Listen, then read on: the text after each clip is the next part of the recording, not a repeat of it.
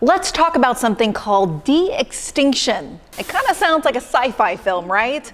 But it's real, and it's happening here in Dallas. But no, we are not talking about bringing back dinosaurs. A Dallas-based company called Colossal Biosciences is actually working to bring extinct animals back. Now, the lab's first big win was creating something called the woolly mouse, which is actually a baby step toward reviving possibly a cousin to the woolly mammoth, which is a lot bigger than a mouse.